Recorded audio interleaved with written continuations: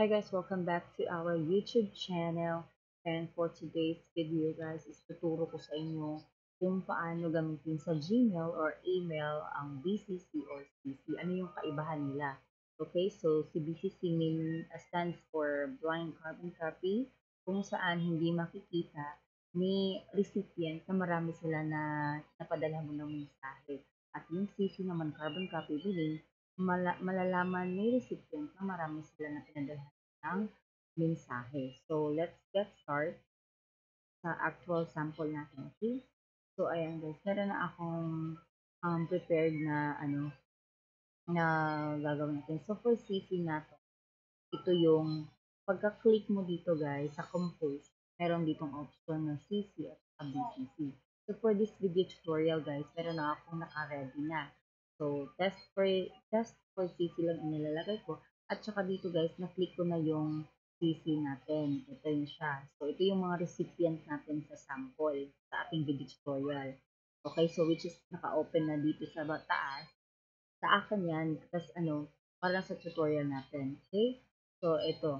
Ito-try na natin, isi-send na natin, test for CC to guys, kung ano yung kaibahan, kung gamitin natin yung CC or yung BC. Send na natin. Ayan. At saka, sa test for DCC naman guys, i-an natin yung i-check natin. Okay? So, ito. Ayan. So, it's for lang natin.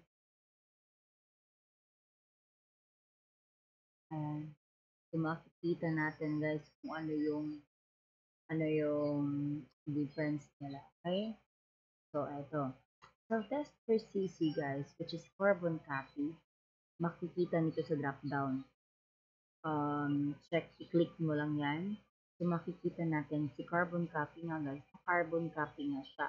Bali, makikita ko as a recipient na marami pala kaming pinadalhan ng mensahe.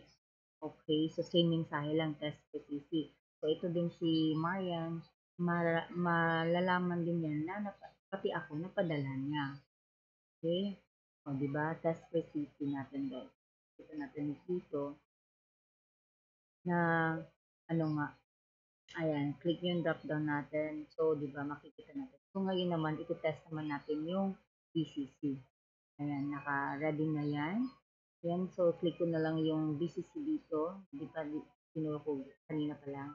Tapos, BCC, then, same recipient pa rin. Kung ano yung test for BCC. Test for BCC. Ayan. So, send. Wait lang natin, Kasi sa work ko, guys, sobrang, ginagamit ko talaga ang BCC. Kasi si BCC, yan talaga yung parang may privacy siya, yung may confidential siya na hindi basta-basta malalaman ng mga recipient ay ibang recipient na marami kayong pinadalhan. Right. So, test for BCC guys, makikita natin yung kaibahan niya. Ayan, so di ba? Kanina, di ba sa CC, since dalawa yung ginamit ko, nung pinadalhan ko ng mensahe, so makikita din yung dalawa. Dito sa BCC naman guys, isa lang. Kumbaga, kumbaga hindi siya naka-carbon copy. Okay? So, meron pa rin siyang privacy. Kasi hindi ko siya, bali, ang makikita mo lang dito na email, yung receiver lang, at saka yung sender. Okay? Gets na guys? So, di ba, mas okay ang BCC kaysa sa CC. Yung sa CC guys, pwede lang siya sa pang pamilya lang or pang team, ganun.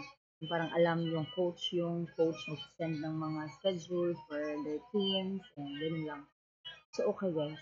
So, sa aking trabaho kasi guys, sa aking virtual assistant. So, sagad na sa akin yung gamitin yung BCC. So, kagaya nito, meron ako naka-ready ng mga email links. So, as per example, ayan, so nag-send ako ng BCC.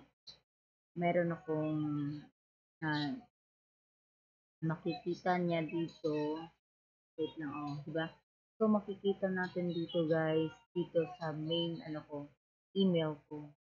Ayan, di ba marami sila? BCC. Pero, yan, BCC yung gamit ko. Pero pagdating dito kang pero sa isa sa mga recipient ko guys, hindi nila malalaman na marami silang pinadalhan ng same na mensahe. Okay? Makikita naman yan guys. So, kagaya nito, nag-reply siya sa email. Click mo yun yung drop down, diba? Nakikita niya lang, siya lang isa. Kasi BCC yung gamit ko. Ito yung kasi yung work ko guys. Kaya BCC yung sagad na sagad yung ginagamit. Okay, so I hope you understand and napaka-simple lang naman na explanation. Basic, ano ba yung spelling ko? Basic. Basic example lang guys. For basic, easy lang talaga na steps on how to, ano yung difference nila sa BCC o sa CCC. So thank you guys for watching this tutorial and I hope you like and learn from it. So don't forget to subscribe Meanstyle channel and please hit the bell button then para lagi kang updated sa ating videos. Okay, thank you guys and God bless. Bye bye.